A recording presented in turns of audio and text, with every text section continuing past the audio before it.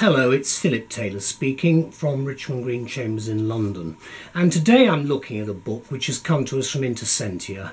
They're a publishing company based in Cambridge and Antwerp and also in Portland, but they give us a very good service for the publications involving European law and European issues, and I'm delighted to review a whole series of their works. This one is called Private Law and the Internal Market, with the subtitle Direct Horizontal Effect of the Treaty Provisions on Free Movement. This is obviously all about the internal market and how it runs, and the effect of the horizontal policy. Now, it's been written by Roel van Leuken, excuse me, and translated from the Dutch by Lou Punt-Heyning. And I had a look at this book and thought it would be important to review it at this time because of what has happened to the Brexit negotiations as they currently stand. I'm recording this towards the end of 2017, and I've given the title of our book review the following: The Law of the European Union at a Crossroads with the Internal Market, because that's exactly where we are at the moment as I record this. So let's look at the book. There it is, front cover. It's a hardback, spine, and then the back there.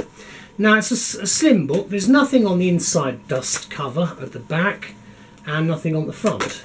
But what you do have at the back is a very short index, and then after that, working backwards, the bibliography, which is at the back. And then you have the various parts which make up the book. If we go to the front of the book, you can see the front page is there. And then after that, you get the blurb about the book. It's available as a book. I don't think it's available as an e-book or anything like that. People seem to be going away from the e-book at the moment.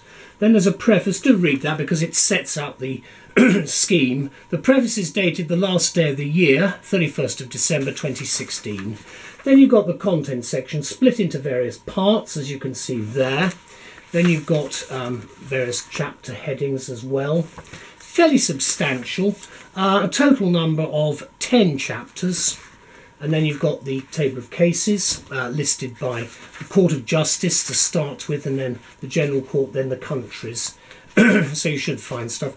Very useful list of abbreviations, always important in anything to do with European Union law or European matters for that instant, because I do find it helpful. And then you go from the abbreviation straight into the introduction. It's body copy, text effectively, and you've got footnoting, and you've got some numbering, but nothing like the big paragraph numbering right at the beginning. But you do get into that later on. You can see it then splits down, but you've still got very substantial footnotes. Remember, it's been translated from the Dutch, and I think they've done a very good job. Let me tell you a bit about the book, and I borrowed some of the information from the actual preface itself and the blurb, which are quotes from the author. Make no mistake, we need a book like this at this time for the excellent specialist publishers on European matters in Intersentia.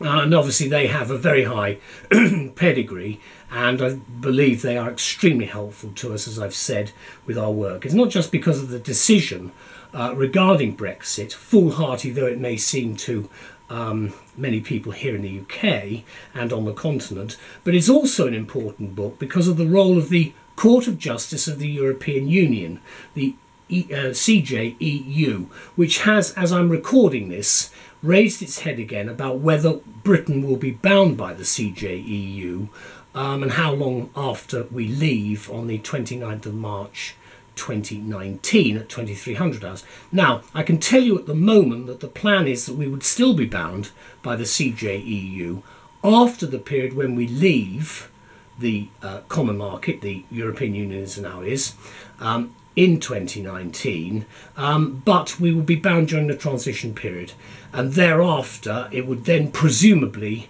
any judgments that they are making will become persuasive and we will no longer be bound. Although I have to say that there could well be a number of litigated matters which would still need to be reviewed, and I think whilst that is technical, complex and detailed, I think it's important to bear that in mind, because the overall picture which most Brexiteers have, it's a piece of cake and we're going to walk through it and everything else, it's not like that at all. It's very complicated, and there are a lot of longer term implications for the decision to leave.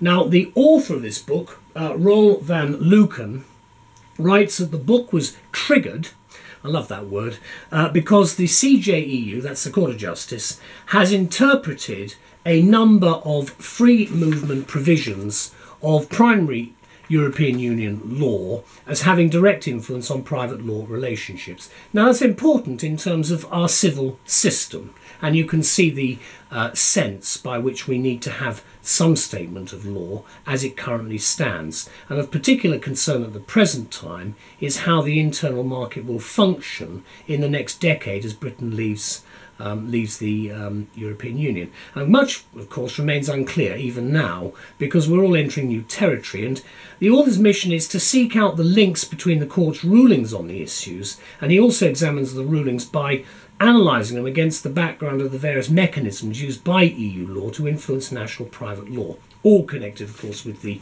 internal market.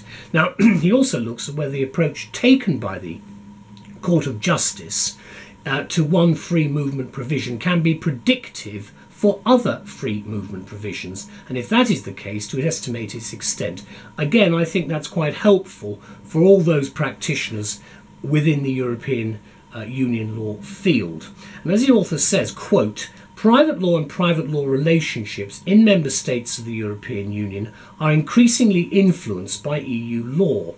And he writes, sometimes this influence is predictable, but he gives examples where EU law provides expressly that violation of a rule shall produce a specific private law effect covered by Article 101 subparagraph 2 of the TFEU. And he goes on to remark, quote, that less predictable are the consequences where the Court of Justice interprets provisions of EU law ostensibly addressed to the member states, such as creating, modifying or extinguishing rights and obligations in legal relationships between individuals. And since 1974, of course, what was the ECJ, the European Court of Justice, now called the CJEU, the Court of Justice of the European Union, has given interpretations to such direct horizontal effect as some of the TFEU provisions on free movement, which we've found actually very helpful. As I've indicated in many of my reviews, these reviews are here to assist. I'm not selling the book or anything, but I'm here to tell you about the book and its contents in case you are involved. And I did for my bar finals the European modules, so it's an area close to my heart, as I've seen over the last 2, nearly 3 decades, massive change in what was originally proposed and what we now have. Now, the book itself sets out to establish the links between the relevant judgments in, I think, very useful detail. The author also discusses the impact which accepting direct horizontal effect has on the grounds that must be available to individuals as a defence to alleged infringement of a free movement provision. And I think, again, this advice given here is very helpful. Let me conclude by saying this most thoughtful work is another title from Intersentia, who are based, as I say, in Cambridge, Antwerp and Portland, and they provide us as EU lawyers with some of the most useful contemporary practitioner and academic commentaries, which make, of course, our professional lives all that more easier to handle, and when that is certainly when it comes to advising clients and trying to get the picture of where we are. We're not political scientists, we're lawyers, but we've still got to get some idea of what is going on. So thank you all very much to everyone concerned. The book was published on the 1st of May 2017, and it's been translated, as I've indicated, from the original Dutch by Lou Punt-Heyning. Let's just have one last look at the book. There it is, front cover there. Then you've got the spine. Then there's a little bit of stuff on the back, not a lot. You can probably make out a bit of it there. Some of it I've incorporated into this review because it won't appear in the journals, so I've got to start from scratch with with the information. Just opening the book in the middle, we're looking at Chapter 5, Case Law on Direct Horizontal Effect. This is actually on Articles 45, 49 and 56. You can see the structure of the book there.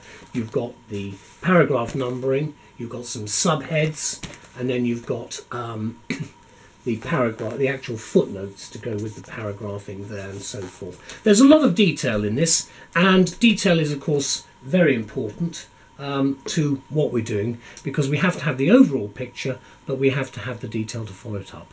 A big thank you to all concerned. Very grateful to have this book, and very grateful to everybody who's been involved in producing it.